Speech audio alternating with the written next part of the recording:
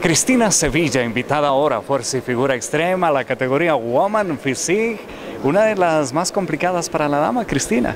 Por supuesto, Woman Physique es una categoría muy complicada, muy hermosa también, siempre la defiendo, siempre invito a las chicas que se unan a esta categoría Woman Physique, porque es un poco más complicada, realmente más complicada porque se requiere un poquito más de tonalidad muscular, de trabajo muscular, ¿no? Entonces un poco ese trabajo se intensifica con el entrenamiento y la alimentación, entonces siempre es un poquito más difícil para una chica dedicarse al desarrollo muscular en mayor proporción que una bikini o que una body fitness. Conociendo que el físico femenino no desarrolla muscularmente en gran magnitud. Sí, por supuesto, o sea, hay que basarse en una alimentación muy adecuada, los entrenamientos muy adecuados.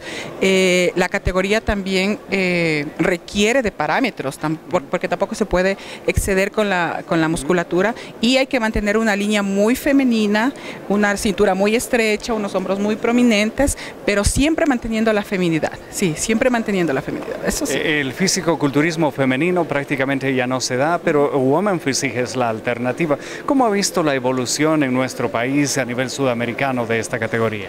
Sí, Woman Physique empezó como culturismo clásico femenino, que era una línea así un poco más desarrollada que el body fitness. Y ahora se hizo el Woman Physique porque culturismo desapareció de femenino.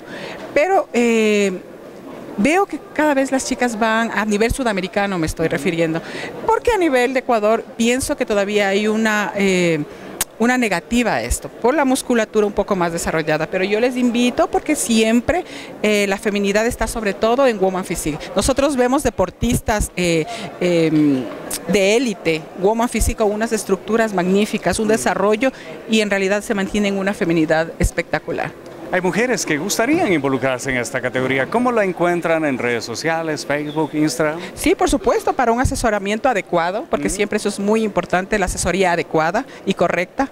Estoy como Cristina Sevilla, mi esposo Pablo Cruz, nuestro gimnasio es Elite Fitness Pablo Cruz. Nos encuentran en la ciudad de Quito, a nivel nacional podemos ayudarles. Por supuesto que sí, encantados. Gracias por visitar la ciudad de Cuenca, la Atenas del Ecuador. Hermosísimo, sí, por segunda ocasión aquí en Cuenca, realizando un gran evento, muy felices porque siempre venimos del equipo, pero en realidad muchas gracias por su acogida, muchas gracias al pueblo cuencano.